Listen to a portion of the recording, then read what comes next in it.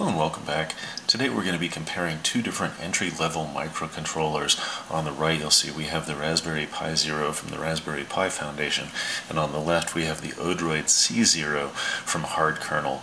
The Raspberry Pi Zero has a list price of $5, but is somewhat hard to come by, whereas the oDroid C0 has a $25 list price and is fairly easy to come by.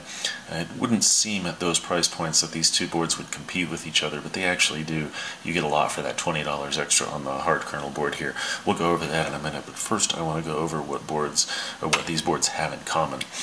They both have a USB host, although on the Raspberry Pi Zero it is a micro USB, so it's USB on the go, so you need a USB OTG cable. On the oDroid C0 you get an unpopulated USB 2 port times 2. So you get two USB outs, but the port is not populated by default as you get the board.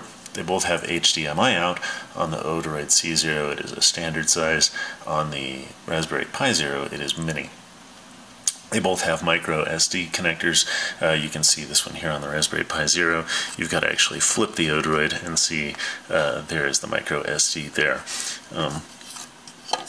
They both have a 40-pin GPIO header here, and the header is quasi-compatible on the C0 with the Raspberry Pi. Of course, the Raspberry Pi Zero is going to be 100% compatible with the Raspberry Pi architecture.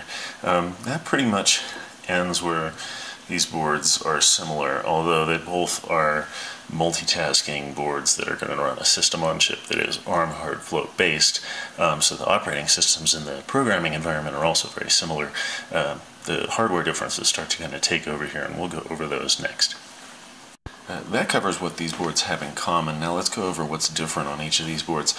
Though both of them are ARM-based systems and both run their own version of Linux, and it's very similar programming for each environment, there are some notable differences.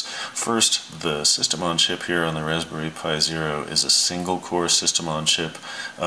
It's running at a gigahertz and has 500 megs RAM whereas the system on chip here on the C0 is a quad-core system on chip running at 1.5 gigahertz, and it has a full gigabyte of RAM, so it really blows the Pi Zero out of the water.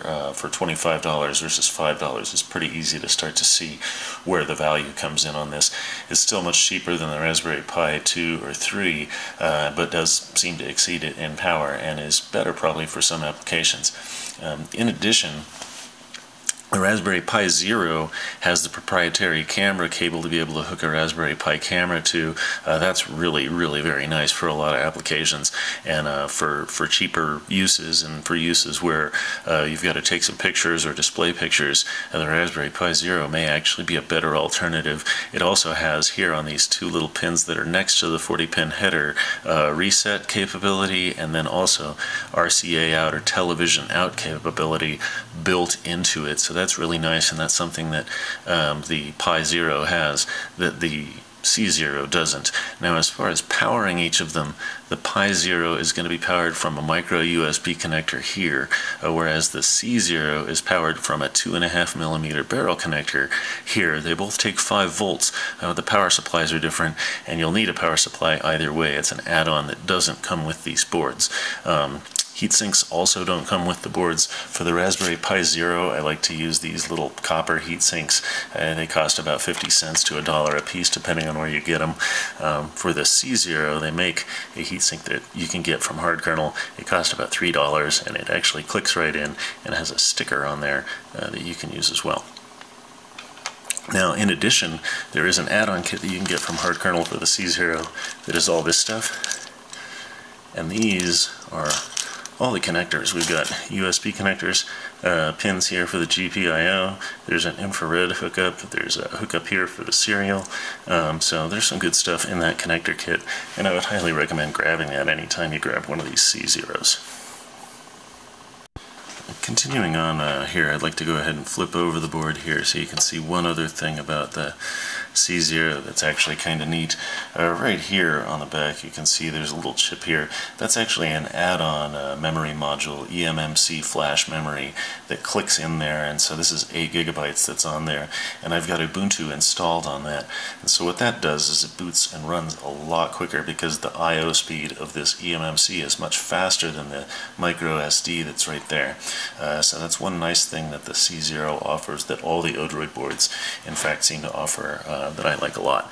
And I tend to buy one of the little chips every time I get one of these things.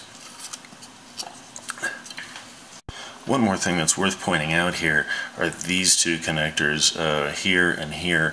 Now this one is for a real-time clock battery, and that's right, the C0 does have a real-time clock, which the Pi0 doesn't. So that's one really, really nice thing that allows you to perhaps use this for real-time